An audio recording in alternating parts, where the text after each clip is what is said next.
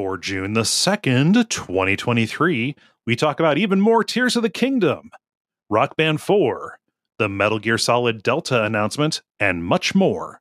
Welcome to Level 460.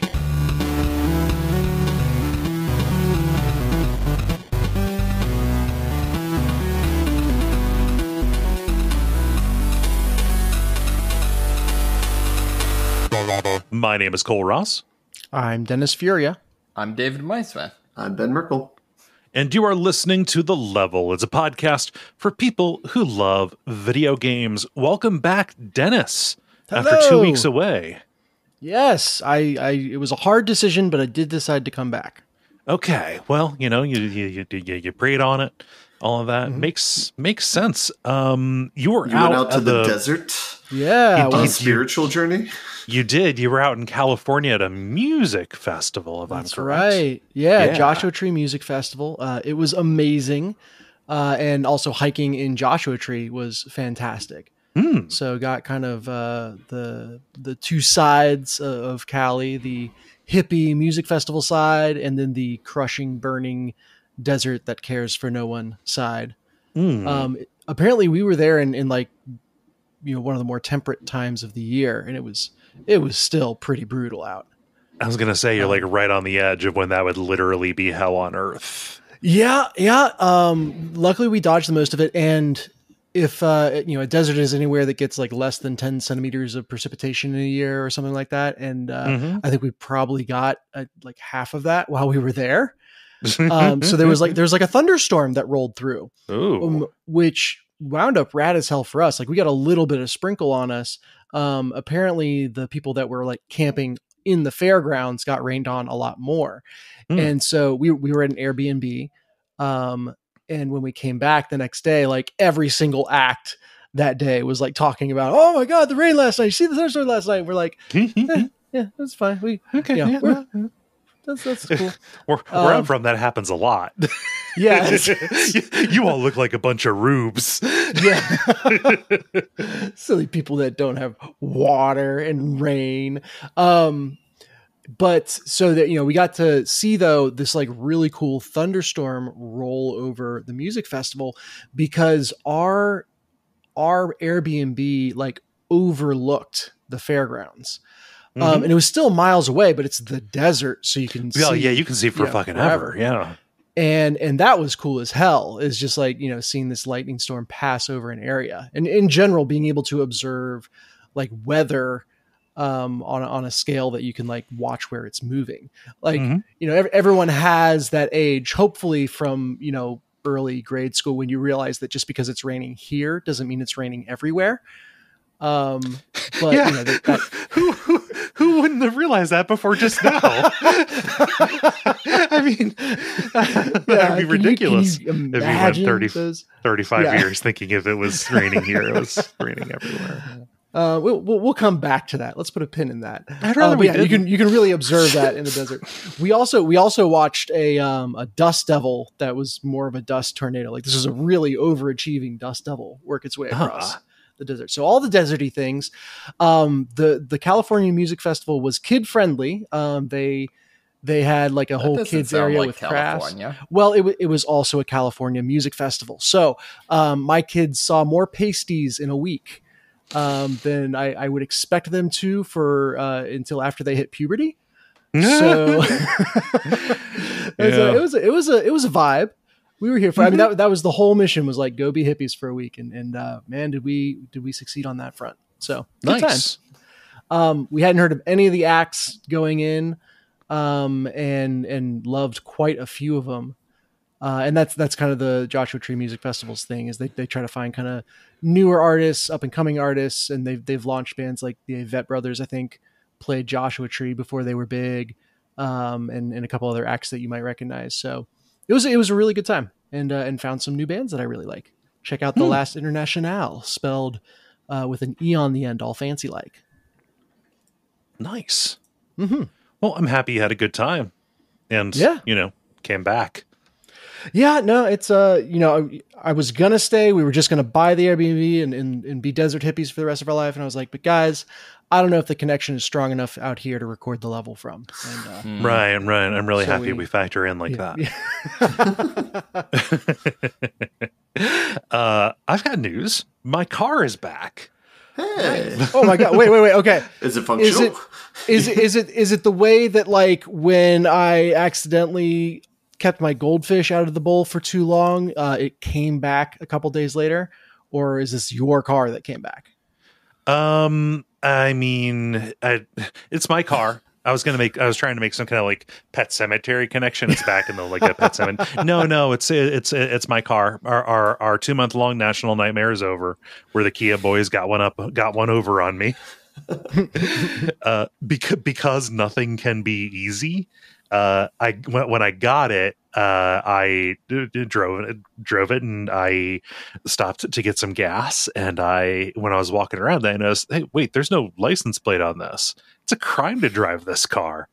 And so I called the shop. I was like, hey, did you guys like take off the license plate to buff it or something? Maybe it's the service they provide. Like, let us check our photos.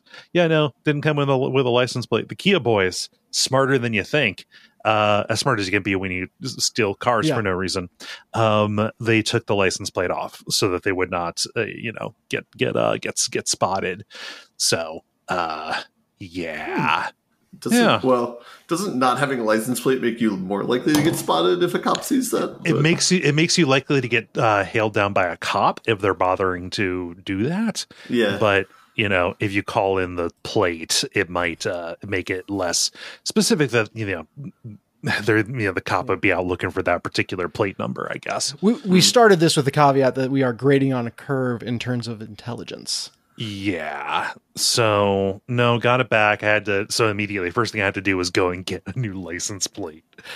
Yeah. And then also there's weird, dumb, like key things. They gave me back like regular non-remote keys that I'm absolutely going to have to get that solved before I return the lease. That's a boring detail. Basically, the saga is never over. It's like fucking Soul Calibur. Yeah. This is an opportunity. You have the perfect on-ramp for that vanity plate that you've always wanted. So if you gotta pick one right now, what would it be? I'm done with it. Kia man. Kia man. Yeah, Kia man. All right, there it is. Yeah, so that's my good news. I want my license plate to subtweet the people that wronged me. Yeah, it'll make people think that I am a fan of Kia when in fact I am very cross with them. Yeah. So that's my answer. That's my thing. David, what you up to?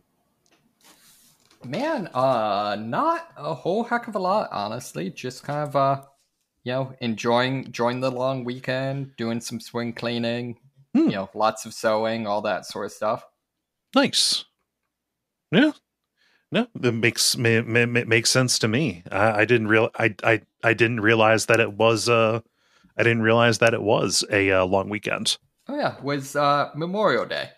Oh yeah. Huh. That's what happens when you're beholden to no man. Oh, if it makes you feel any better, I got up on Monday and was getting the kids ready and everything, and Jen's like, I'm gonna bike real quick, and I was like, okay, yeah, cool. And so she went and got on the Peloton, came back up. I'm like, don't you have to like be somewhere? Like, this is why are you still here? You're gonna be late for work. And then so it clicked. I completely missed that there was something about it as well. Yes. And Ben, how about you? Not too much. I'm doing running. I don't know if I mentioned this or not. I'm training for a half marathon.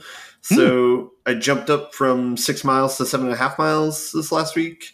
And so that's going well. So I'm happy about that. And then I'm going to sneak in some board game discussions. I played a pretty fun board game called East India Companies over the weekend, where it's it's this weird, like, commodity sort of trading game. where it's like you buy like commodities from like the Far East and you're selling it back to like Britain. So it's like it's vaguely colonialism. So that part's like they handle it, I guess, well enough because it's like it doesn't touch on any like oppression or whatever. But not directly. If you're losing, can you just call in the British Army to bail you out? No, so they do a good job of avoiding anything like that. But instead, what they focus on is everybody has their own company, and you can buy stock in anyone's company. Like there's a limited amount of shares. And so if you buy stock in someone else's company, the value of their company goes up. And if you sell their stock, it goes down. And so there's this like weird stock game in the middle of it where like everyone's like propping one another up. And then you just like can sell the floor out from under them like on the last round of the game. So I don't know. It was interesting. It's like a pretty good worker placement, like victory point type game. So nice. Yeah. I think other than that, we already talked on the pre-roll about I Think You Should Leave Season 3 being out, which is great. Yep. And then Spider-Man movies coming out this coming weekend, and that's going to be great as well, probably. Man, it feels like a lot is happening for the beginning of June, like the end of May, beginning of June. It feels like usually this is a bit more of a quiet time. Yeah. Someone stepped on the gas. Yeah. That ancient Chinese curse. May you live in interesting times. May lots of content launch within one specific and weird 1 week window. Yeah, that's the ancient Chinese curse for streamers. Yes. Oh. Well, most people don't know this, because Confucius really hated streamers. See, China invented a lot of things way before they arrived everywhere else. Mm-hmm. Yeah. So... cool. Well, I think we're champing at the bit to talk about some video games. And to do that, we've got the regular kind of show, what with the grind, the multiplayer, and the end boss. And why don't we get started with the grind? The grind, where we talk about the things we have been playing over the past period of time or so. Dennis, gonna throw to you. Yeah. Oh my God. Well, what games can you play in the desert? Lots of them, actually. Desert Bus? Desert Bus, that's a good one. That's very, Journey. very thematic. Journey is a good one. Well, that's got a realm of biomes. It definitely starts in the desert, though. For me, it was Magic the Gathering Arena. Okay. But I made sure to play decks that used plains and had desert art, I guess. I don't know. It's just what was on my phone while I was away from everything else. There are desert land types, I believe. Really? Yep. In the Amonkhet, like Egyptian type set. What do they do? You'll have to. We'll talk about that maybe for your next vacation. Okay. All right. Good. So I'll let Jen know that we have to go back to the desert, so that I can not Google that and have you tell me. But yeah, just playing on my phone and using that in the spare time I had. Gosh, nothing too crazy to say. I think since the last time I talked about it, they dropped like a mini set. And they, there's been complaints about Magic the Gathering recently that they just dropped too many sets. And most of those sets aren't legal in their like main game mode of standard. That's like reserved for the big sets. This mini set was legal in the main game mode, and proceeded to shake literally nothing up. So it was just a way to get collectors to go grab. Get those. Yeah. Okay. This is a hyper local reference, but the way Magic handles set releases is like how University of Cincinnati handles like quarters and semesters, where they just like switch back and forth every few years. Like Magic will do like 4 sets a year, then they'll switch to 2 sets, and then they're constantly changing it for no good reason. Wait, did UC go back to semesters after that huge conversion to semesters that was happening the entire time we were there? All I know is it was quarters when we were there, and they're switching to semesters, but it was semesters way back in the day before we were there. Gotcha. Yeah, okay. I think there's. I actively have nightmares about that fairly regularly. Oh gosh, yeah. Turns out none of your classes count. So. Oh god. Yeah, but anyway, so it's fun that your cards are usable. because standard is the only mode I play. Yeah, it's always great when that thing you bought can be used. Yeah, right. But it's a lesson on, like, it feels like they were too concerned with shaking things up. They're like, okay, we want to make standard players able to use this, but we don't want anyone to be angry that there's an additional injection of cards. So we'll just make sure that they have no impact. It's like, okay, fine. That's not really what I would think is a wise decision. No. So I followed what I always do, which is, I buy however many packs I have in-game currency for. And then just based on like what I open, I will choose a deck archetype to make without looking at the meta or anything like that and try it. So what I opened a bunch of randomly was a dinosaur that, if it deals damage to your opponent, also brings an artifact or enchantment out of your graveyard. I know less and less of these words are making sense together for non-Magic players, but the idea of the deck is fun. It's not something I'd really played before, where you're basically in the early game, you're trying to get powerful cards into your graveyard. In the mid game, you're trying to set up your dinosaur and then some stuff that allows it to, sneak through and deal damage. And then the late game, you're just bringing all this big stuff back. What artifacts, enchantments are you trying to reanimate? Specifically, I had some portals to Phyrexia in there, which when they come out, they destroy 3 enemy creatures, and then every turn after that, they bring a creature back from the graveyard on your side. So more ways to tap into your graveyard. And then Phyrexian Life Gorger, I think it's called, Flesh Gorger, something like that, which is not as Vor as it sounds. But it's a card that has 2 versions of it you can play. One is kind of a small weak one, and then the main version is this big strong one. And so you play the small weak version for less mana, get it killed, and goes into your graveyard. And then when you pull it out of the graveyard, it's your big strong one. Mm-hmm. But mostly it was just really fun because you play out this random ass dinosaur card. It's like, what is that? What is this? What do you worry about? And as long as they can't kill it and you equip yourself to make sure they can't, you just ruin their day real quick with big stuff. Fun. Yeah. Ruining someone else's day is always fun. Especially when you do it quick, where they get a chance to do it to you. Exactly. And therein is the entirety of everything you need to know about Magic. Ruin someone else's day quick before they can ruin yours. Happiness is zero sum in Magic, yes. Yeah. So just that's like life. Hey now. We are positive on this podcast. Sometimes, maybe. I have chosen to randomly start enforcing. So I did that on vacation. Flying home was really interesting because, I could set my kids up with stuff to watch or games to play. And for whatever reason, wasn't able to connect to the network and didn't have any of the right stuff downloaded on the iPad that I brought. So I just had them record each other. Okay. With the video function. So that was a really fun game that I played on the plane for 3 hours ish. And I'm bleeding backwards into the banter. Coming home, Jen had to fly straight to a business trip. And so I took all the kids by myself for the journey home. That was rough. Entertaining. Yeah, man, 3 to 1. Furious. Yeah. That's that was challenge mode for sure. But and then add in, like I said, I couldn't stick a video in front of them or a game in front of them, so went with the good old make your own videos trick. Mm-hmm. So that was kind of my vacation play. I also ducked back into GTFO recently. So I played it. I was really excited for it. And then I had this problem where I could not find a group of players that didn't have at least one person that was like really experienced with the game and thus would just like sprint ahead and effectively speed run whatever level we were in. And yeah, like sometimes I wasn't even close enough behind them to learn what they were doing.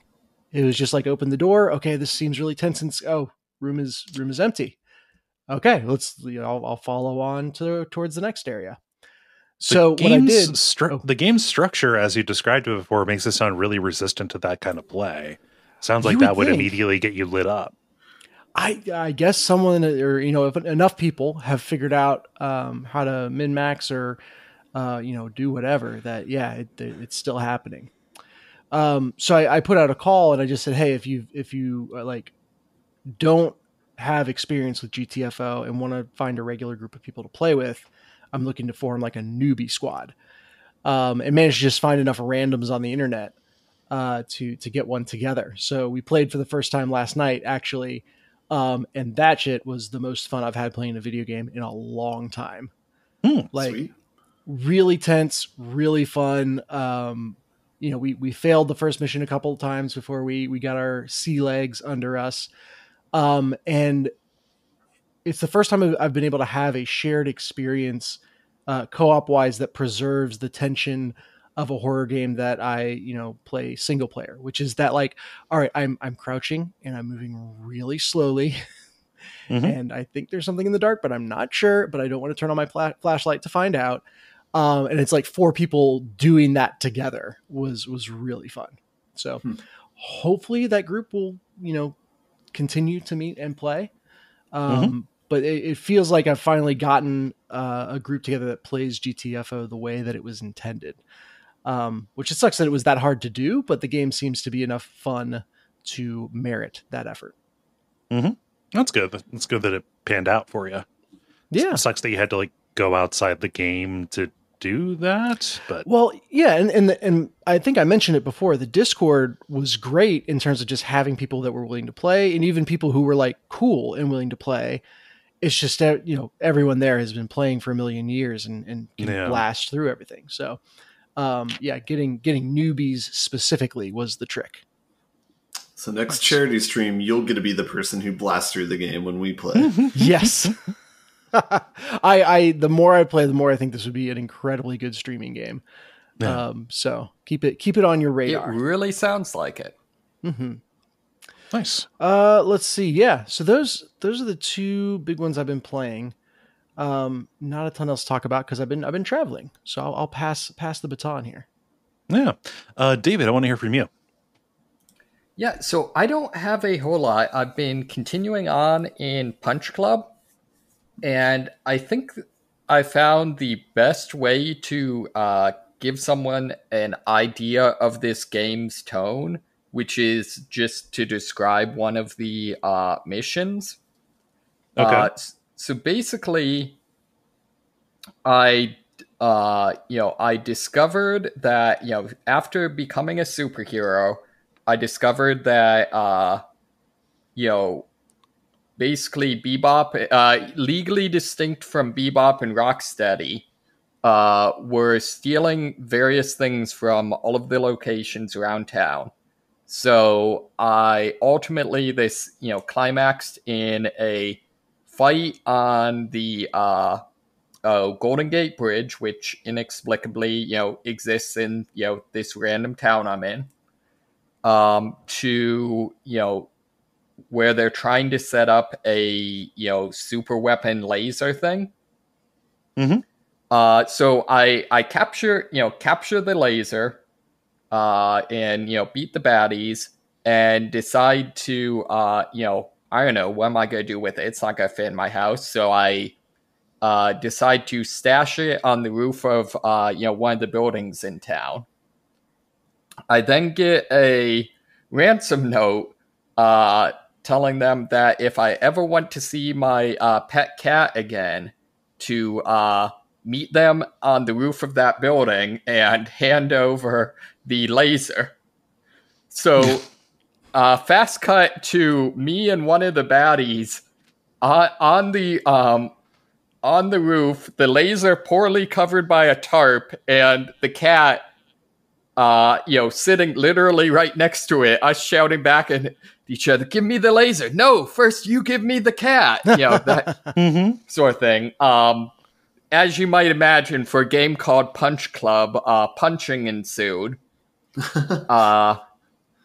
But, and I save my cat, except that a gust of wind knocks the cat off of the building.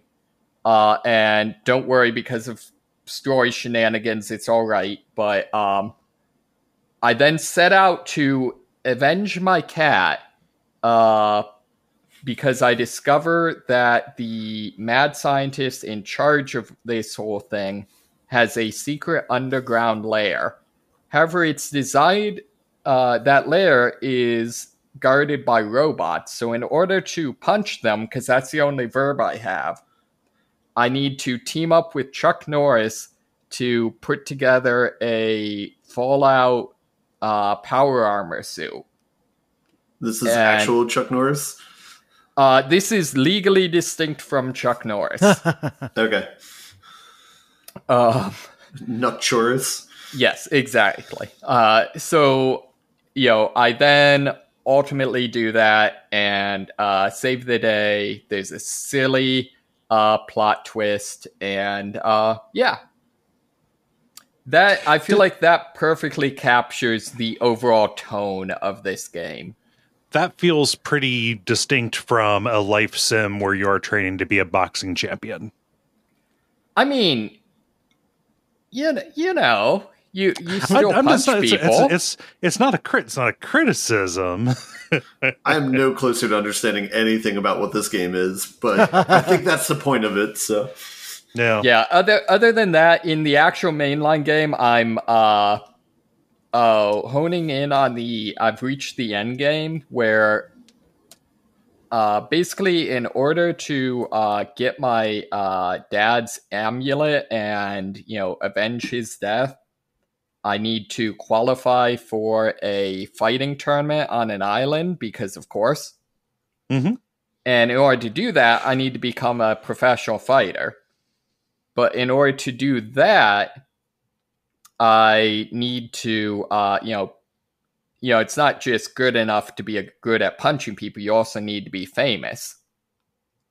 So you switch. Basically, it introduces this new mode where, in top of juggling everything else, you now have to juggle, doing like advertisements and promotions in order to gain fame. You have to do shoots. Yeah. Yeah. I think my favorite part of it is one of the things you can do is shoot a movie, which is basically just a endurance, a series of endurance matches, fighting various baddies. Mm-hmm. However, based on how far you get, determines your rewards. But apparently, from what I found, when you actually beat the, entire run of one of these enemies, it switches to a new movie. So, like, the first one I was fighting aliens, then it was pirates, then ninjas. Mm-hmm. So does that change the fights at all? Like the requirements for them? Not really, other than like their stats. So all of the enemies have the same moves and stuff like that you do, but it's kind of collectible card style. You put together what selection you want to use. Mm-hmm. And so just in terms of theming, like the ninjas are almost all kicks, they're very dodgy and stuff like that. But other than that, it's mostly just really entertaining to see how many sprites they drew, especially since I'm only seeing this stuff because I am very purposely not beating the game in order to see it. It's kind of funny that they put this in when the vast majority of people probably blow past it. I mean, maybe not blow past that particular one, but like most people's playthrough probably will take them through, I don't know, like maybe just a certain percentage, right? Right. Yeah. No, that's true. Yeah. The other thing I've found fun is I'm actually in my, I guess, deck of moves. I don't slot any attacks. I just have a whole bunch of abilities that when I dodge or block, the opponent takes some of the damage they would have dealt to me. Oh, okay. Which is karma build? Huh? A karma build? Yes, exactly. Which is just kind of fun and actually is surprisingly effective, particularly because, ironically, it's extremely effective against itself. So, like, since I'm doing so many endurance matches, the most dangerous enemies are enemies where, like, when I attack, they can do damage back to me because it's all about, limiting how much damage I take. But if I never attack, it's not a problem. Yeah. So yeah, so that's all I got. This is a weird ass game. Sounds neat. And I did a search because I remember you saying there was a sequel. Man, the art looks even better on the sequel. Like this studio didn't know they were that good at making really attractive, 16-bit era chunky sprites. Yeah, really, really small studio as well. But yeah, that's actually been one of the funny things is seeing what things they bothered to spend resources on in terms of art. So like, pretty much everything you're fighting, like I said, is fighting the same way you do. So, the animations are pretty much recycled. So like most of the dudes are just dudes. But like one of the people you find in the tournament is legally distinct from Bruce Lee. And they actually bothered to like, whereas everyone else has fists, he has the weird like surfer fingers thing he does. Yeah. It's like, I'm glad that someone felt it was important to add that detail. Yeah. I'm sure it's not a whole new sprite. I think that they probably, if I was producing it, it would be like a paper doll system kind of thing. True. Yeah, that's true. Yeah. Nice. Punch Club, baby.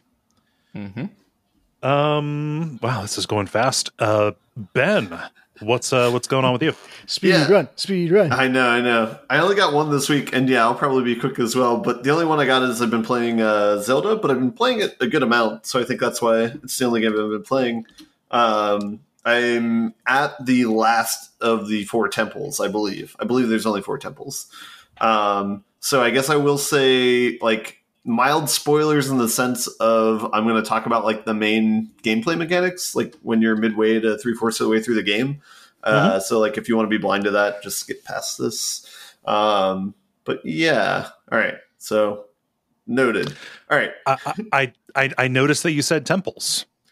Yeah. Yeah. Right. That's what they're called, right? Temples. Yeah. So, I don't know, Ben. You're the one who's played it. Well, all right. I don't know. I'm still living in Ocarina days, man. So like, I mean, so it's kind of like a split of the difference between Breath of the Wild and what like the old school like dungeon temples are. Each one like has a pretty common like elemental theme to it, like air, fire, water, that sort of thing.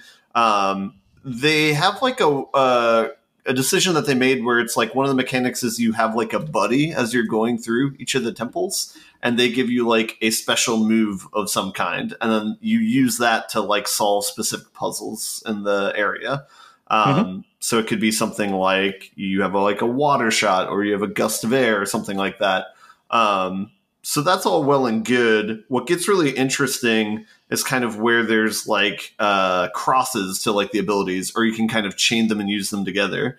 So for example, there's like a Goron person who you can send him like have him roll in a ball forward and it'll like knock people over. As a side effect, since he's a Goron, he'll have like a flame trail, kind of like Back to the Future. And so if you do this out in the world, you can like set fire to grass, which causes updraft. And then you can use the updraft, and then someone else can give you a gust of wind, and you can go really far like horizontally. And so you start like, even though you're given like one at a time of these, if you go to temple, you can start chaining them together, and you start to kind of see the potential of the game of like, oh, now I can get here like pretty easily if I just do this.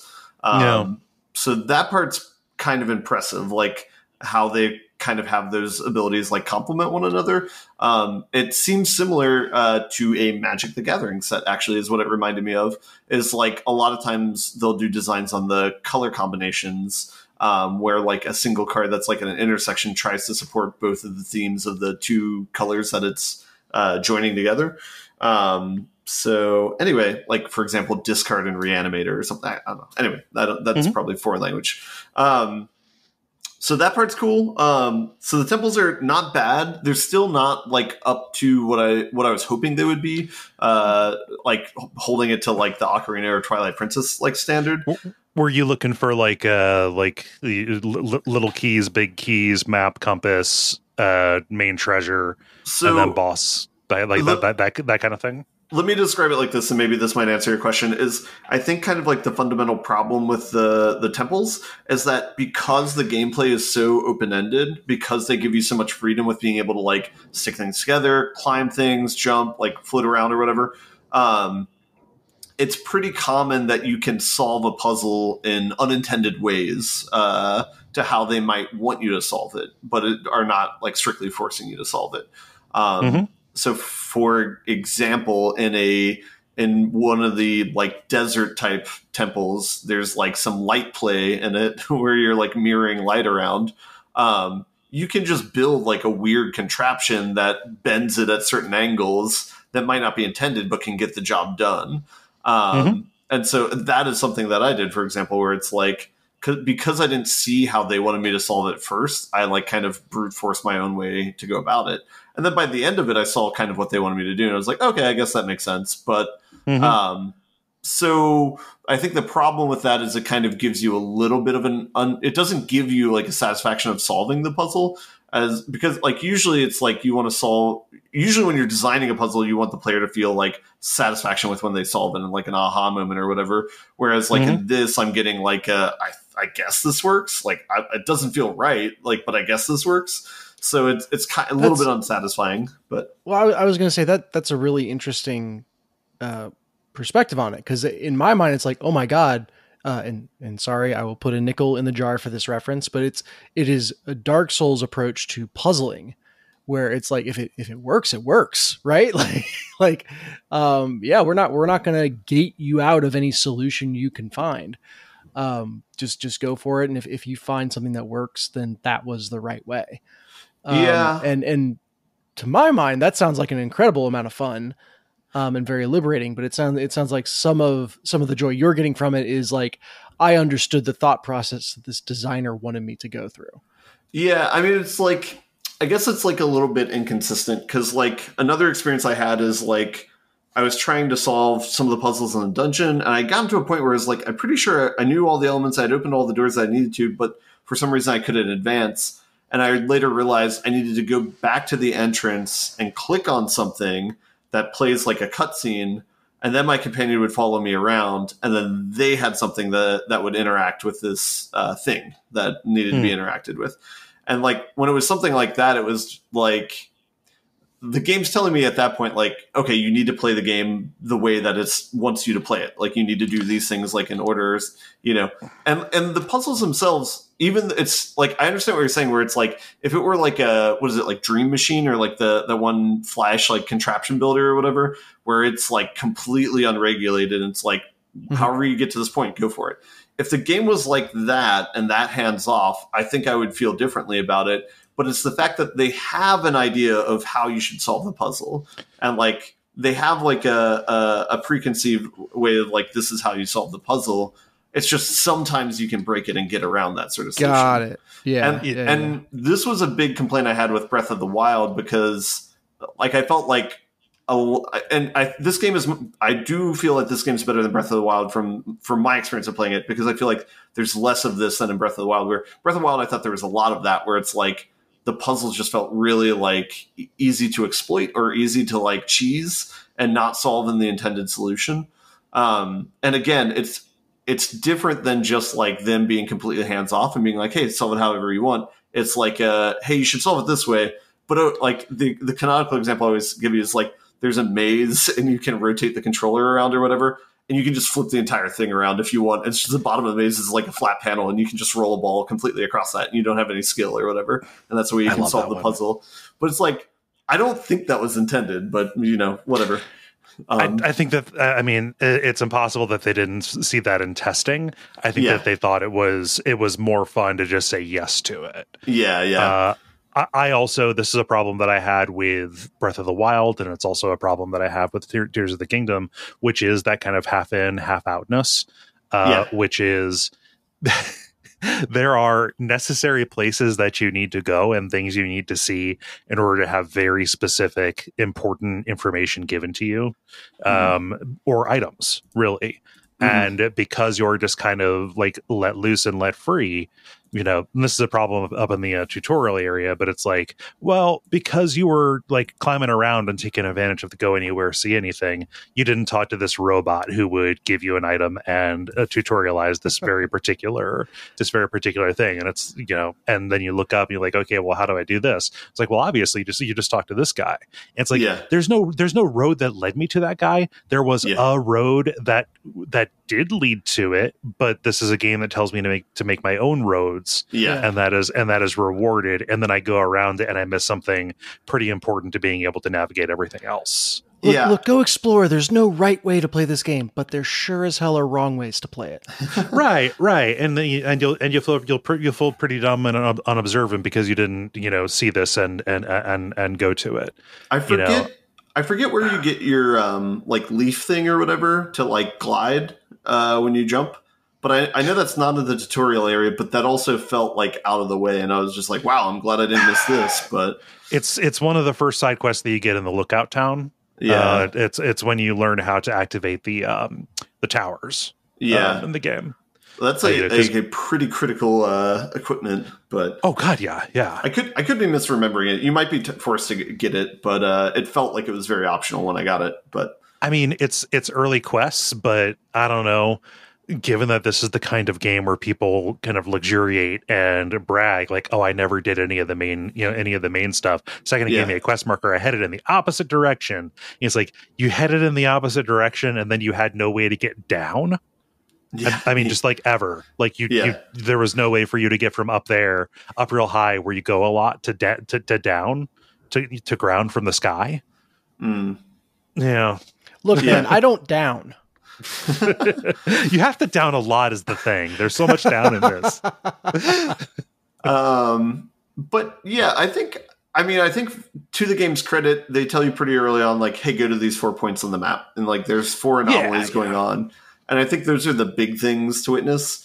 I do want to talk about like the emergent gameplay in the game, because I do think it's a lot better in this than in Breath of the Wild. And I just want to give you an example. So there's an underworld to the map, which I don't know if we explicitly talked about last week or not. And then there's... Last week I asked you if you went down. Speaking of down. Okay. That's what I meant. I think you interpreted it as south. South, yeah. I think we established I don't down, all right? Okay. No, there's so much down in this game. Yeah. So there's like 3 levels to the game. There's the underworld, the depths, as they call it. Which again, this game like kind of rips off Dark Souls and Elden Ring, like pretty wholesale in a lot of places. Like it's like they call it the depths, and it's one of those things where it's like I can't tell if it's a great idea or like a hokey idea. The fact that everything's dark is like, is it just hiding the fact that there's not much here and make it look more mysterious? Or is it just like a really awesome way to do presentation? So it's probably somewhere in the middle. I find it to be very hostile and nerve wracking. Yes. In terms of that, it's a pretty intimidating effect. Yeah, but it's nice that it's optional, right? Like you don't have to go down. Well, the fire temple to get there, you need to go down through the depths, but and you find some pretty important like items and just like interface niceties and stuff down there too. Yeah, sounds like Ben might not have found those. I found some things. I know my way around the depths a little bit. It is very... I mean, you do get a similar feeling to like bonfires with seeing like the trees or whatever that light things up, where it's like, all right, I just need to make it here. Like, how can I do that? And I've had some fun making some like wild like contraptions to like navigate around down there. If you find like a cool kind of shop that has components, you just make some tanks that go over the gloom stuff. But back to emergent gameplay. So it's down in the depths. Someone was attacking me. They were on a horse pack, which is like, oh, wow, I didn't know there were horses down here. Kill him. The horse is still alive. It's a skeleton horse. So I hop on that sucker. I'm patting him down to make him love me. I'm riding over gloom and not getting affected by it. I'm like, oh, this is amazing. I see like a lit area. So I'm like, oh, let me check this out. And it's like on a ceiling, like cement tile. So I'm like, okay, well, let me ascend through that. I ascend, go a long fucking way, and then I come out on top of like a castle bridge overlooking like a 3-headed dragon. I'm like, well, that's crazy. That's going to one-shot me. So I just like glide around by it, and I'm like climbing under the bridge. Again, very Dark Souls feeling here.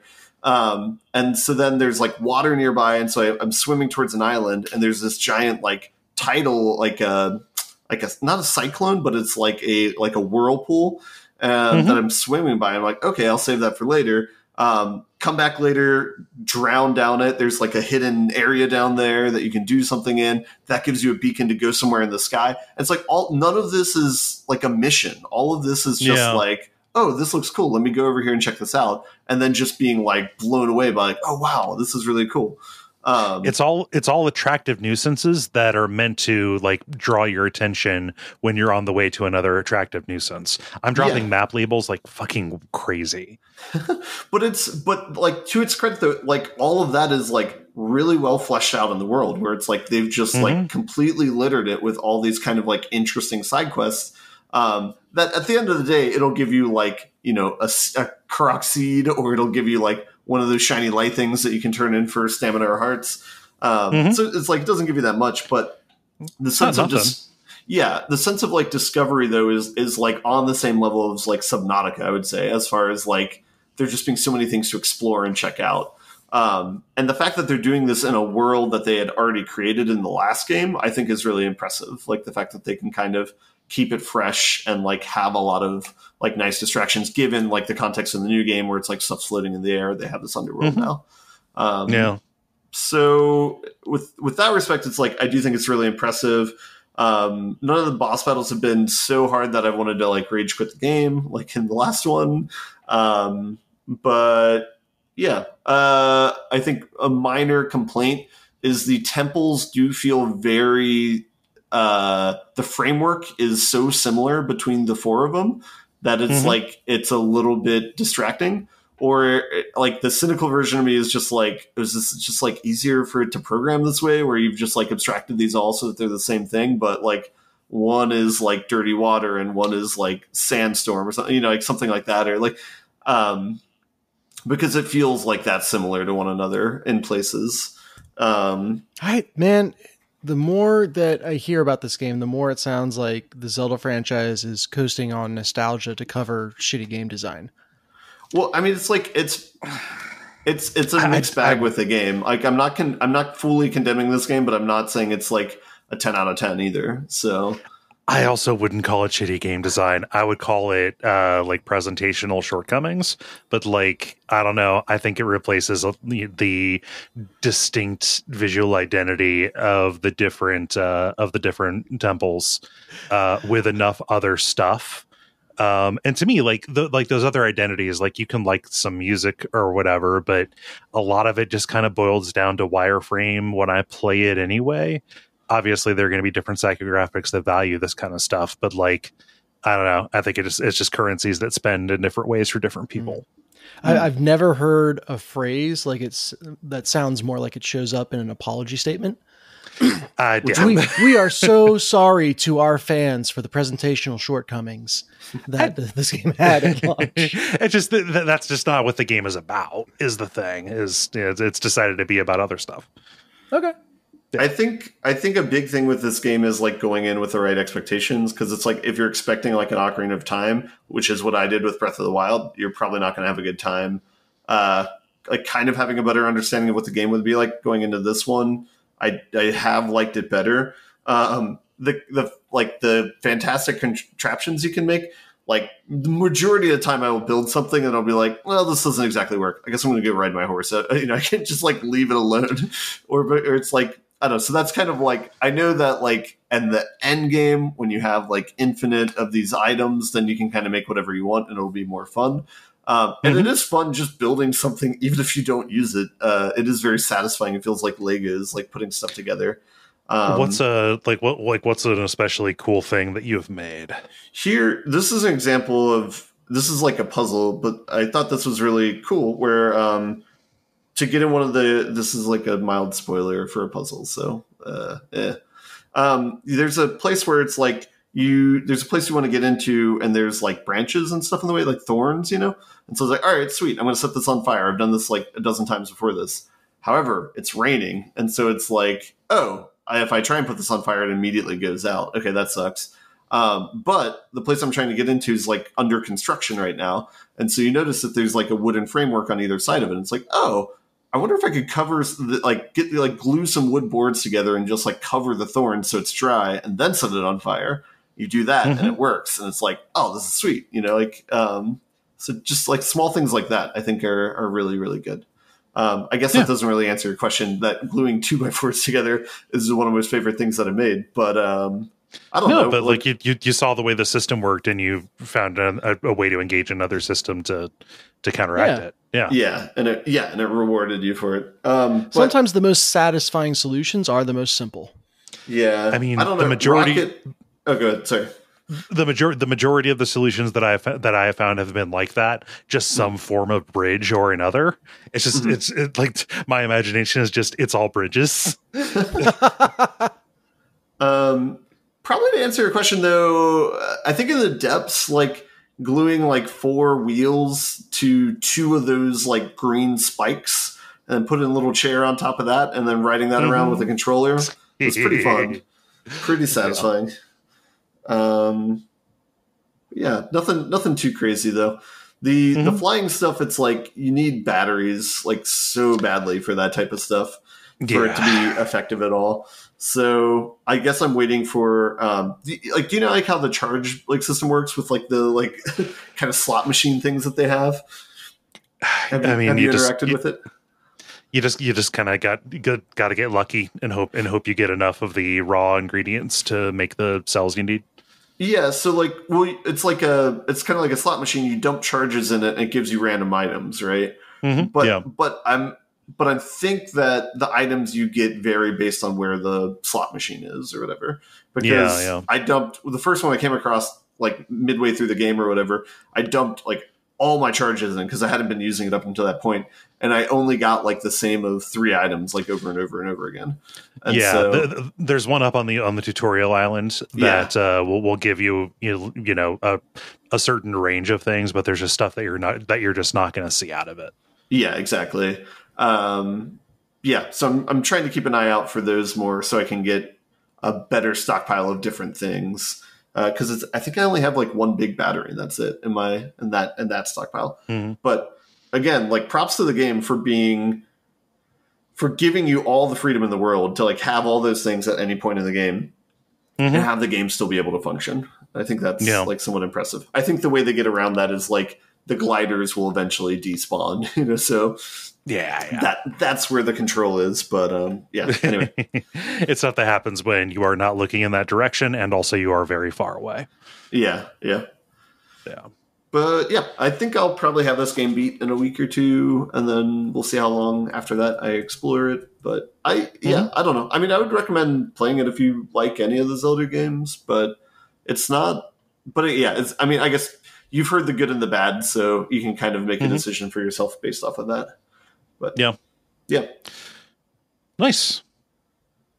Was that all you had? That's all I got. Cool.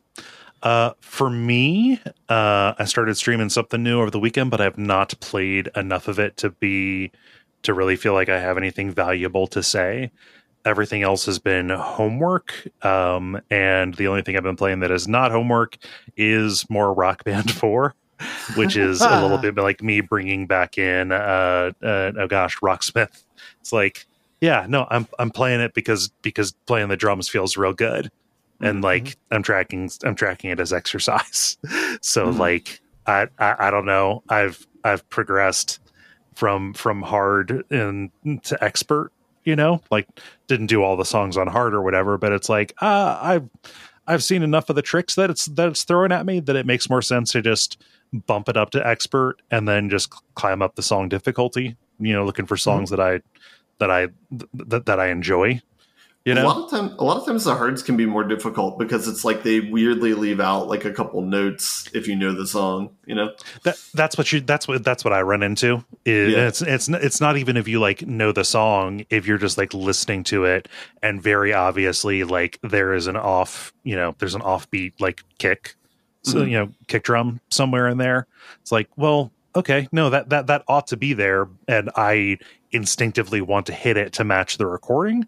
But that is causing me to break my combo.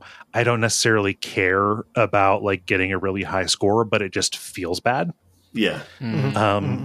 Something that I really wish that Rock Band 4 had, and obviously it's a different game, but like I really got used to with Rocksmith the dynamic difficulty, where like you can set a baseline level. So like I went into it knowing how to play guitar okay, right? And so went through like mid tier on that, and it will show you play like a simplified version of the song, but as you get sections correct, it starts saying like, all right, like your actual level on this, like if you came in at level 5 out of 10, like, okay, this section, we're going to bump you up to like 6. And then you progress each of the sections up as you go through. And, the difficulty of what it is showing you kind of matches what your ability is, or, is staying a little bit ahead of where you're at so that you're challenged until ultimately you master the song, right? Or as close to master the song as you can. Going back to an earlier style of rhythm game that is very specifically and very pointedly not about teaching you anything. Like Rock Band 3 was a little bit about that, like doing musical instruction kind of stuff. Rock Band 4 backed off of that because that was really alienating for a lot of people. It's still a kind of a tough pill to swallow, where it's like, I'll start a song, and like I would start a song on hard and be like, oh yeah, this is just kind of a basic, like, I don't know, just for a rock song. Like, cool, I get it, some of these fills are tough, but like, give it to me, like, just give me something more. Like, I've done basically the same phrase or the same verse so many times. I get it. Jump this up, and it just doesn't do that, which is a bummer. In hindsight, it is kind of surprising they don't just have like the D-pad is like dynamic, like up the difficulty, down the difficulty, and just adjust it mid-song. But yeah, maybe they were worried about like the scoring of it, or like how to handle like a song being played at multiple difficulties or something. But they let you change the difficulty mid-song. It will just throw out the score, or throw out like even the completion of it. Right? Is it you have to like pause and then reset it, and then it'll just That's okay. Yeah. Then that's not terrible, I guess. But it is. Yeah. Dynamic's much better, of course, but. Yeah, because just kind of like, oh, like I probably have the basic beat of this down, but like this particular bridge is giving me a lot of trouble. Like, give me everything else but the bridge, at full fidelity, and then work the complexity of the bridge up. Is what I is you what almost I would want to be prefer. able to go paint over each section of the song with how much like detail you want. Yes, and in Rocksmith, it just does that for you automatically.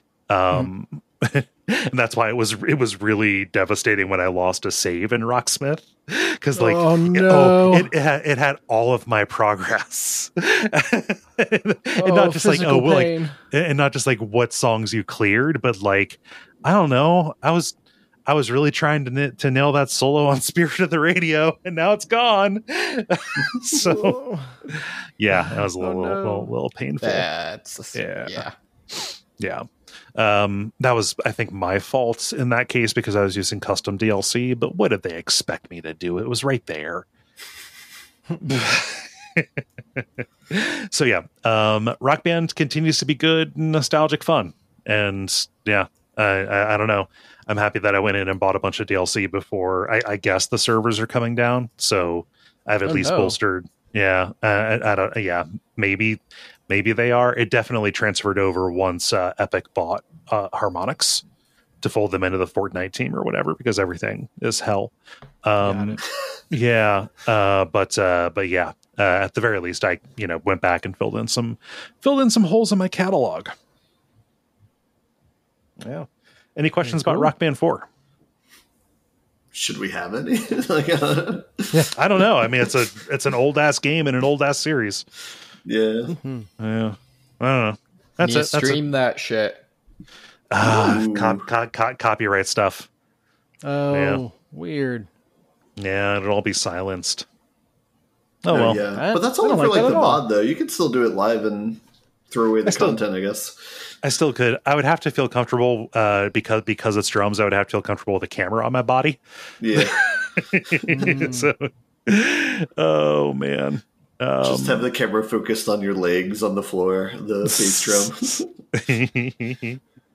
my might attract the wrong people with that. my weirdly buff right calf. Yeah, did you hear about Kole? Nothing was the same after he posted feet. Yeah. Multiplayer. Now it is time for the multiplayer, where we ask you a question and then you answer it. Dennis, what is the question that you asked the nice people? Yeah, I wanted to know what video game you could choose if you were picking one to be warped into, not as a main character, but as an NPC. Yeah. And that's what we're going to find out. I'll get started here with Callum, who says, Final Fantasy 15, just so I could eat the food. Nice. Yeah. Same thing. I mean, I didn't play enough Final Fantasy 15 to know this, but like, Monster Hunter also would have very good food game. Oh, yeah. You know? And you could have a Palico. True. Well, I've got my own Palico. Or you could be a Palico and just sleep, 18 hours of the day. Oh, well, we all want to live that dream. Mm-hmm. Ben, what does Jeremy say? Jeremy says, Stardew Valley, so I can have a normal life and be part of an adventurer guild. Yep. Jeremy makes a very good point, and this is the only honest answer that I could give.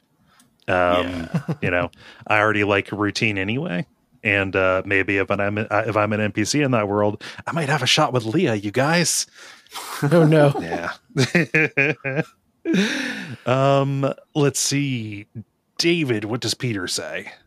Peter says, I'm so torn. I guess I'll take being an NPC in Ni no Kuni Wrath of the White Witch. Mostly because it seems like, unless you're one of the rural families involved in the story, you're not really affected by the world around you. Yeah. Also, you get to be in that nice world to inhabit. Nice Studio Ghibli style. Yeah. Dennis, what does Casey say? Casey says, nice little house in Knothole Glade and Fable wouldn't be so bad. I like the rain. Might end up as a Belvedere lunch, but you know that when you sign the papers. Balverine? Balverine. Yeah. No, I wrote that wrong. I don't need glasses. Shut up. I don't think people are required to remember Fable lore at this point. Probably not. It's kind of it's pretty irrelevant. Yeah, in fact, we'd be kind of worried if you did. Let's see here. Jack writes, I would absolutely be a main quest flagged NPC in Morrowind. That famous Bethesda stability would have people reloading anytime something bad happens to me. I'm a golden god. That's society's cow.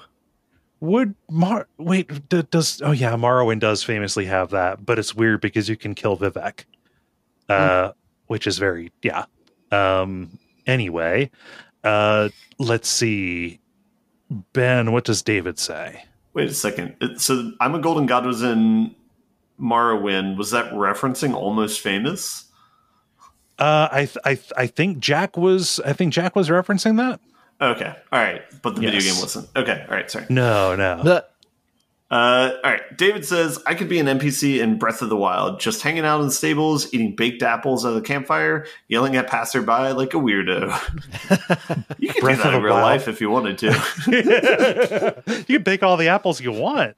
Probably fit in Seattle, too. Breath of the Wild would be a good one. It's the apocalypse. It's not really an apocalypse. David, what does Alex say?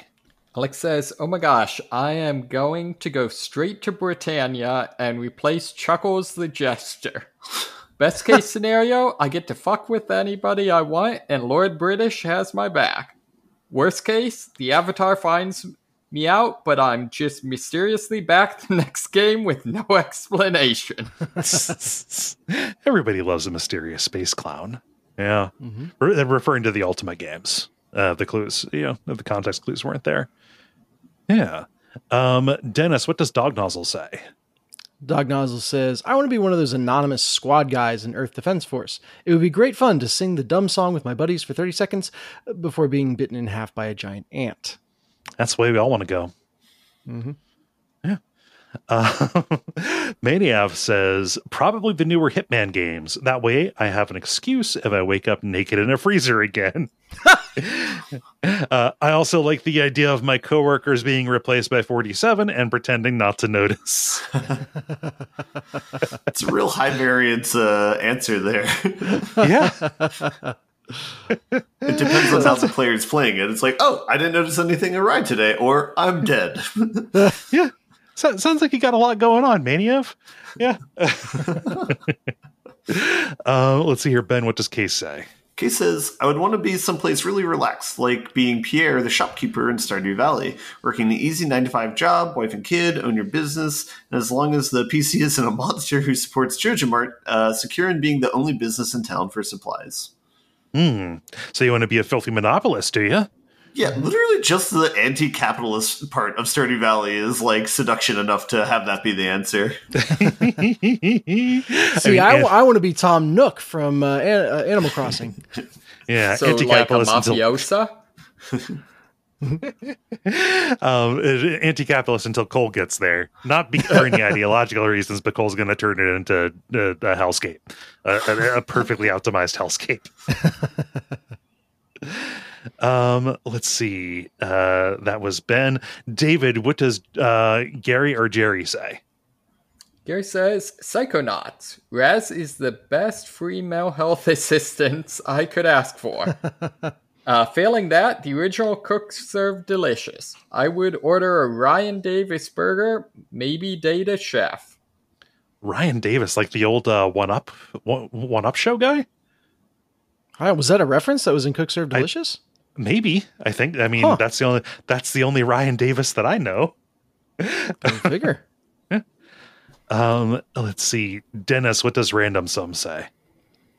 They say a SNES Shadowrun character with dialogue screen and photo. But all I say is, buzz off, Dreckhead, and you can't respond. Of course you can't. Yeah. And finally here, Rookie says, any NPC in Star Tropics has it made. They live on tropical islands, get to spend all day hanging out, and whenever there's a problem, some maniac who staunchly refuses to step on a crack at all costs will come along and solve it by whipping an alien overlord with a goddamn yo-yo. Also, they get to hear the soundtrack. They get to hear that soundtrack all day. Sure. Yeah. Banger NES soundtrack. Yeah, I got to go with Stardew is my answer on that. I think that, again, if I'm being honest here, that's the one. How about you, Ben? I'm going to do a high variance one and say Roller Coaster Tycoon, because best case scenario, I get to ride a bunch of weird roller coasters. Worst case scenario is still pretty good. I get to ride off of roller coasters and die in a burning blaze that kills other people. That's kind of fun. Worst case scenario, trapped on the Eternal roller coaster. That would suck. Worst case scenario, you end up on Mr. Bones' wild ride for 3 years. your family, Ben. Oh gosh, it's like that lady that lived in a cave for however many years for science. Oh gosh, that sounds like hell. David, how about you? Man, this is tough. I like the cop-out answer would just be to say like any Star Trek game. Just to be in the world. Yeah, just like, post-scarcity society. I think, I don't know, maybe the one where I could get the most badass, like, coolest cybernetics. Cyberpunk, then? That's a high variance answer as well, because depending upon where you are in society. Well, like, we're already living in a cyberpunk did not game. say. I said where I could get them, not where they are available. Right, yeah. I do think the one I feel like people are sleeping on though is Pokemon, because if you're an NPC in Pokemon, you're basically the same as the main character, except without the responsibility. You can just wear shorts and harass strangers. Exactly. So, but you got to just stand out on the path and wait for someone to pass by to challenge all day. As long as you got cool Pokemon to hang out with, it's probably not that bad. Yeah. Yeah. Gonna have to go with Ben. Yeah, Pokemon's a good one. Wait, I didn't say Pokemon. Well, I know you were the last person who spoke, so that's how I'm gonna have to go with Ben. Gotcha. David raises a good point. Both You're not going to be on Mr. Boone's wild ride with me, though. That's what I want to make sure of. Right. I mean, there are some pretty disturbing ghost-type Pokemon, but... Well, yeah, and Cubone with his tragic backstory. Yeah. He's so cute, though. Oh, yeah. You just want to hug him. You could play Nothing is cuter than a crippling backstory. And Dennis, how about you? Man, yeah, I have to go with the Star Trek game answer. Like any world, maybe go like a Star Wars instead. My unique flavor on it, but anything that allows you to kind of live that fantasy would be pretty nice. Yeah.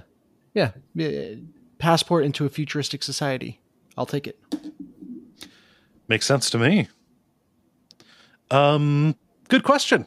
Good answers. Thanks everybody for participating. If you would like to participate in the future, you can go to facebook.com and look for the Duckfeed community group and watch the prompts to go up on Monday afternoons. And thank you, Dennis, for posting this. The end boss. Now it is time for the end boss, where we talk about things that are happening in the world of video games around us. Let's get warmed up with this cool thing. David, what's the hot new Tetris in town? Yeah, so there's a game on itch.io called Setris, because it is Tetris with sand physics. So basically the way it works is, regular Tetris blocks fall down, but when they actually land, they, turn effectively into sand and kind of slowly, sand smoosh down into, filling cracks and stuff. Mm-hmm. So with this approach, you're not trying to form, complete rows, because, it'll just kind of, all slide and end up filling up from the bottom up. Mm-hmm. However, each block has a different color. And so when a color stretches from one end of this screen to the other, all of that same color attached to it disappears. That's a very, very confusing way to basically explain someone made a really cool Tetris variant. See, I also agree that this is cool, but I stand in stark opposition to Tetris being turned into a color matching game. I see. This is not Puyo Pop, you monsters. Yeah, it's not Dr. Mario. If I wanted to play Dr. Mario, I'd play Dr. Mario. No, but this is still cool. I dig it. I think the big question that I have that's being answered by the GIF that I'm looking at is, like, can you unfuck yourself if you, like, bury something that's almost connected? And it looks like you can. It looks like it's similar to the strategy of getting out of regular Tetris, where you just solve something new on top, whatever the top problem is, and then you go back down. Yeah. It's a powerful metaphor for life. Yeah, you end up with a bunch of stacks on the side. Yeah. A FIFO stack. Yep. Well, I'm trying to figure out what the optimal strategy is for making a line that's all the the way thing across. I'm wondering. I feel like the big weakness of this is I could see it being a lot of fun to play. I wonder, though, is it actually that competitive, for lack of a better word? Yeah, probably not. I think this is more of like a demo of pixel sand physics, right? Mm-hmm. Yeah, kind of like that Metroidvania Noita that Ben had played. Ooh, yeah. Yeah. I agree. I would like to see this in the hands of like a speedrunner of Tetris and see what they can do with it. Mm-hmm. Yeah. Dennis, what's happening with Sony? Yeah, the trend continues. Sony is going to launch Ratchet and Clank Rift Apart in its latest PlayStation exclusive on PC. So this game has been out for a while. It had a dang movie made around it, but they are going to now take it and turn it into a PC game. And I'm realizing, was Ratchet and Clank Rift Apart the movie, or was it just Ratchet and Clank reboot? I think it was just Ratchet and Clank. It was part of like a reboot they did in the PS3 era. That's right. Okay, so then Rift Apart is the PS5 killer app. But yeah, I bring this up because Sony seems to be really committed to the approach of releasing their games on PC now and releasing fairly recent games. This all started with Horizon Zero Dawn, and they've got God of War on there. And you can kind of almost expect now that their killer apps are going to show up on PC. So I'm curious what you guys think. Will we see a PlayStation 6, or are we just going to slowly transition to this? Yeah, I think we're going to see a PlayStation 6. The question, you could rephrase the question. Do you think PlayStation wants to continue making money or not making money? Aren't consoles typically sold at a loss, though? Yeah, that might be true. I think probably the amount that they lose depends on the console. Like I don't think Switch is necessarily sold at a loss. Well, yeah, and that's part of what I think made the Wii so revolutionary. Yeah, this also makes an interesting case in that the cost of a PC effectively becomes a cap on the cost of consoles. Mm-hmm. Yeah. And I mean, the existence of a console, I mean, it's genuinely good for a lot of people who don't want to put, I mean, if you want to make I don't even know about a PS5 equivalent computer. I mean, with inflation now and part shortages and stuff, you're looking at like $1,200, $1,300, right? Like, and that is a more versatile machine, but there are a lot of people who just want to play games, and having a $500 box that can do that is a valuable market proposition for them. Yeah. I think that there's, they see money to be gained in exactly this scheme, which is, console exclusive for a few years, and then, get like almost a secondhand market by repurposing it for other, for PC later on. Yeah, I think it's interesting. Yeah, good. No, I was just going to reiterate what I said. Continue. So that my Google foo says that yes, Sony was initially selling the PS5 at a loss. However, the $500 model that they put out in 2021, I guess, is no longer sold at a loss. So initially, which is funny that coincides with them starting to release games on PC, because you'd think when they're now finally making a profit on every console sold, that's when they would want to ratchet up the stakes for having one. Well, it's like console technology is like pretty outdated, right? Because like the big innovation of PS5 was the fact that they had the solid state drives, and that was like 10-year-old technology. Mm-hmm. So it's like I'm pretty confident the computer I built in like 2016, 2017 is like on par with what a PS5 is. Mm-hmm. Yeah, it's I don't know. It makes sense that after a while they would reach economies of scale, and suddenly they're not selling at a loss anymore. I think there's always going to be value for like the hardware lock-in though, so that like as Cole was mentioning, like so that the common person like doesn't have to deal with like complexities of like upgrading their PC. Like they can just buy one thing and be done with it. Yeah.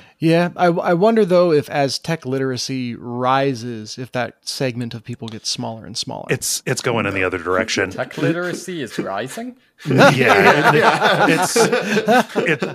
going in the other direction. Wow, phones have made like navigate made it very difficult for people like school age now are coming in not knowing what a file system is or how to like work with it.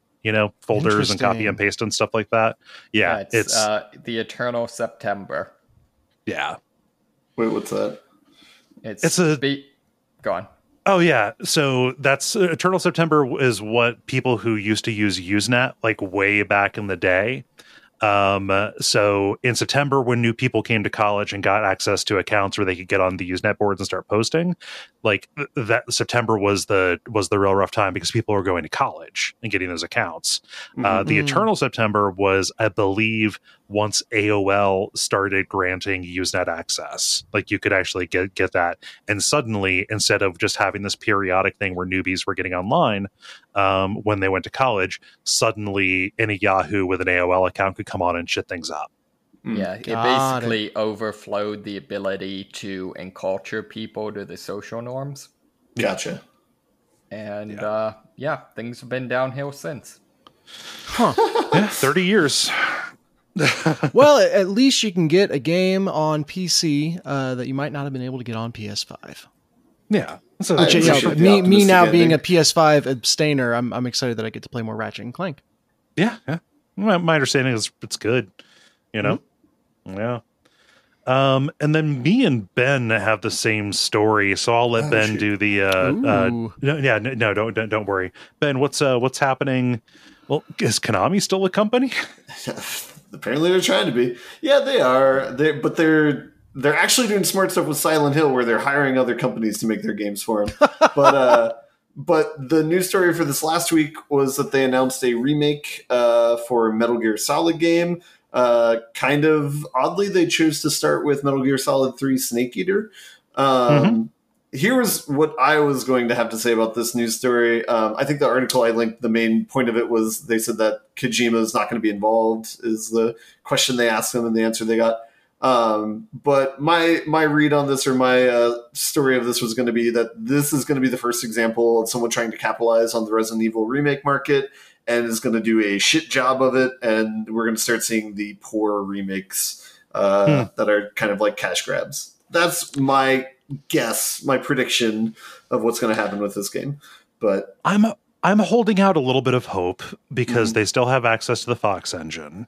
And if they base any of the play on what happened with Metal Gear Solid 5, that game plays amazing. And the big thing that makes me think, all right, this has a chance of being kind of cool, is that they're getting the original cast back. So we're getting Dave Hayter and the others back in as their characters, to kind of redo this. What? Kiefer Sutherland isn't coming back? Kiefer Sutherland is shambles right now at home. It's a different character. Yeah. But that has me cautiously optimistic, and also like an attempt to modernize, assuming they don't do like a Twin Snakes thing. And that was them, Twin Snakes was them outsourcing it as well, outsourcing a remake, and that didn't make for a better product. But unless they do a Twin Snakes kind of thing where it's just like objectively worse and broken in ways that they don't account for as they try to modernize it, like Metal Gear Solid 3 is in very bad need of being updated mechanically. Like the story and presentation is all like still really cool. Like it's a good game in that regard. It just plays like total ass right now. It does not feel. It's tough. It's very tough to go back to. Because they have like such a custom controller scheme in it. It's something that maybe doesn't age as well, because like nothing else is using the exact same controller scheme as Metal Gear Solid. Yeah, controlling Snake in Metal Gear Solid 2 and 3, it's I think back to like in an episode about Metal Gear Solid 2, I described it as it's kind of like controlling a person with a flight simulator controls. Like, yeah. You're not wrong. Yeah. I'm surprised with the outsourcing we're not getting more people calling back to what was it, Snake's Revenge or whatever. Oh yeah, I don't think a lot of people. So Nintendo wanted Konami to make to crank out a Metal Gear Solid sequel, specifically for America, because it did really well here in America. Military sim kind of thing. People liked it. Kojima was too busy working on the MSX Metal Gear 2. And didn't want to work on that project and like rush it over in time. So like another company, and maybe it was Konami itself, contracted to make a game called Snake's Revenge, which was not very good because it was an NES era, cash grab shovelware kind of thing. Yeah. Yeah. I don't know. I'm holding out hope, but I also, yes, Konami is trying to get back on the horse, but I don't know. I don't really trust that company very much. I think Look, I can you never want to get back on a company. dead horse. I think I can. I don't need to worry about a contract saying that I can't shit talk that company anymore. So yeah, I don't have a lot of faith in Konami either. So just as long as you're sure you're not violating a non-disparagement. I don't even know if those are legal anymore. Yeah.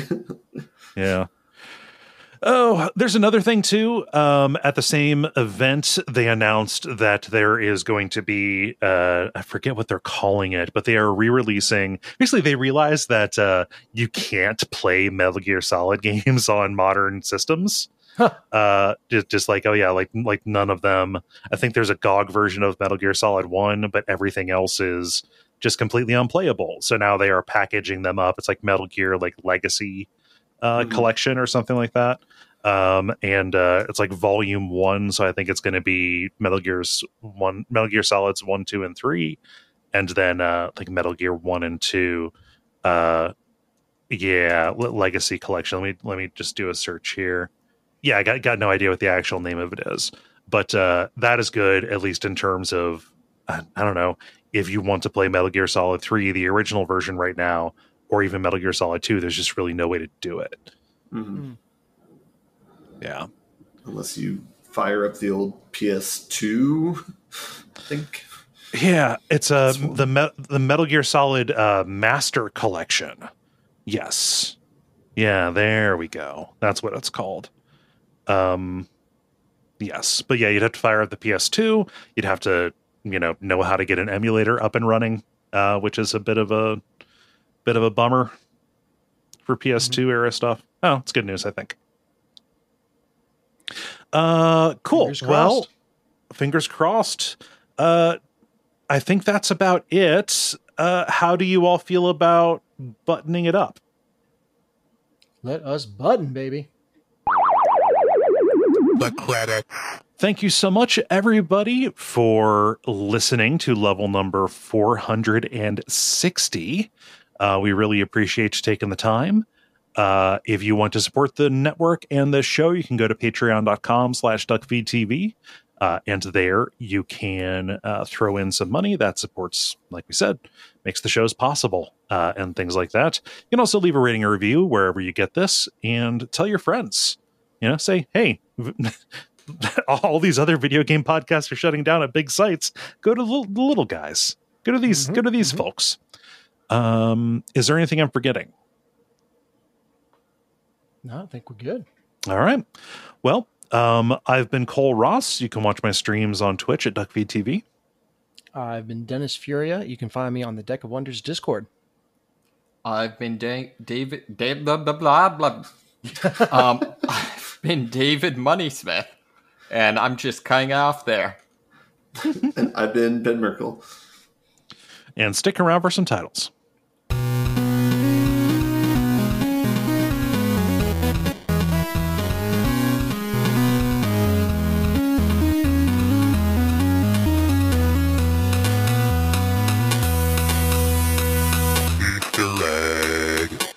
Hi, Greta. Oh, you're up on the desk, aren't you?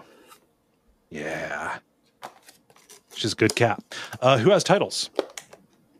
I had one. Oh, go. I had like fucking Soul Calibur. All right. Let's see. Dennis, you got one? I have two. I have, first off, I Don't Down. All right. And then second, I have presentational shortcomings. You really didn't like when I said that. It struck a funny bone. Yeah, I felt like being precise more than anything. Yeah. Ben, what you got? I got one, but it's one of those ones where I said in my head and never on the show. But it's Loose Brie. And it's because I said Nuck Choris for legally indistinct Chuck Norris, and then Bruce Lee was the next person. Gotcha. It's loose brie. That's that makes sense. Is You it should've brie said BRE or brie like the cheese? Definitely like the cheese to make it very hard to understand. Yes. And for me, I had It's All Bridges. Okay. I mean, to me, it's got to be either I Don't Down or It's Loose Brie. I like going with loose brie. We're shaking it up. Yeah, let's shake it up. That people don't expect. Cool. A title so hidden it's not even in the episode. It was Hell just yeah. in Ben's mind. All right, there we are. It's decided.